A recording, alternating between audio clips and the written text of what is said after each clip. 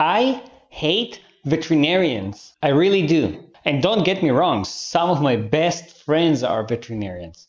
Heck, I'm a veterinarian. Now, yes, full disclaimer, I don't hate all of the veterinarians, but I hate a lot of them, as far as it comes to how to deal with their patients behavior-wise. The thing is that in vet school, we learn about physiology and biology and medications and diseases, but we don't learn that much about behavior.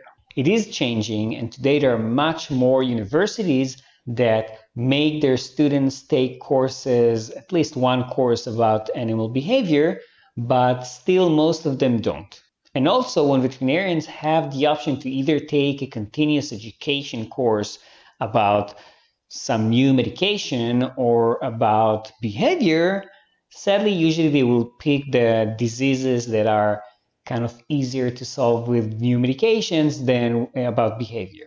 The thing is that veterinarians are many times exactly like anybody else. They might also have these notions that training the dog with aversive ways, or holding the dog down or the cat down, holding them down long enough to just finish with the treatment and send them home is the best thing to do, while in fact it's just the other way. Behavior is an important part of everything, but let's say that we're just talking about the pet's behavior coming to the vet's office. Even about that, we already have a lot of papers on how to treat dogs and cats and what medications should be used to kind of make the appointment easier and less stressful in case the animal is stressed. Also, there are plenty of other resources like Fear-Free Pets that educate veterinarians and staff about how to get better in treating your pets when they come to the vet clinic. But sadly, most veterinarians don't choose to use those resources. Sadly, many veterinarians even ignore the scientific papers because they continue to do what they always did and they're not so open to learning new stuff.